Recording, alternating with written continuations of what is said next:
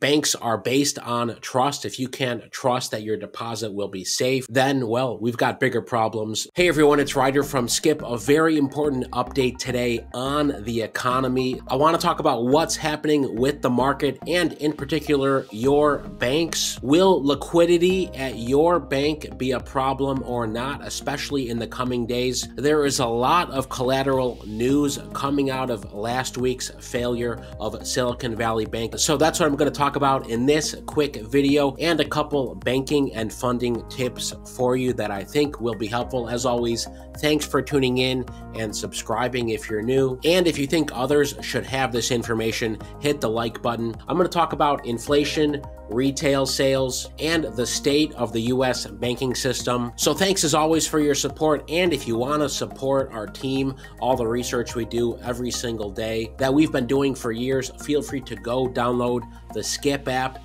in the App Store, search Hello Skip. You'll be able to see the latest videos and, most importantly, the latest funding opportunities, including grants, loans, and other financing that you could take advantage of. And we have a brand new banking partner. If you're thinking about getting a new business checking account, I'll explain why in a minute. We've now partnered with Bluevine to help business owners open up new checking accounts. Our partner link is right in the description. Again, if you're thinking about opening up a new business checking account, here's why. I'm going to start right here. Here's a list of the top banks in the US. We know who's at the top: Chase, Bank of America, Citigroup, Wells Fargo, Goldman Sachs, Morgan Stanley, US Bancorp, Charles Schwab, PNC Financial Services, Truist, TD Bank, Capital One, Bank of New York. By the way, would love to hear what bank you use for your business in the comments. And if you have had a good experience with your bank so far, or if you've opened up new bank accounts in the last few days, here's what I want to point out. Silicon Valley Bank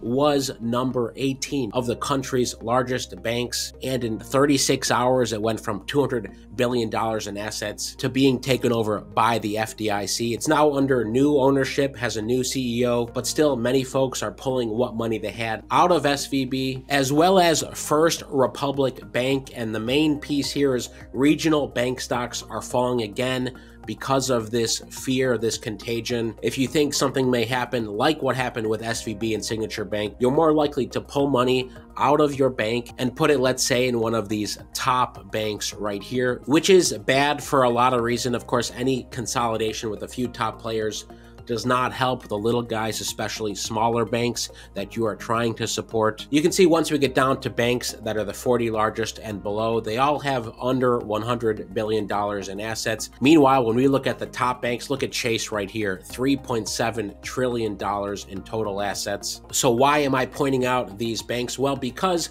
I expect that there will continue to be concern in the coming weeks and months, just because the federal government stepped in on Sunday night. Biden spoke Monday morning saying all depositors will be safe. And of course, I believe that, and that was the absolute right move to do, especially because this is not costing taxpayers any money. It's just restoring confidence in the US banking system. Nearly everyone in the US has a bank account. Banks are based on trust. If you can't trust that your deposit will be safe, then, well, we've got bigger problems. So that's precisely what we've seen this week. Stocks went down Monday morning, then they rallied yesterday on Tuesday. Now they're down again today because banks in Europe are now having a little bit of a scare, especially Credit Suisse, the Swiss bank, and the yield on 2-year treasury also plunges and liquidity is falling there as well. We're also getting more economic data. The economy shows signs of cooling after a hot start to the year. Retail sales fell 0.4% in February. Here's how that looks over time. There was an uptick in January. They were down last month. Inflation also cooled in February. Now, this is a positive sign,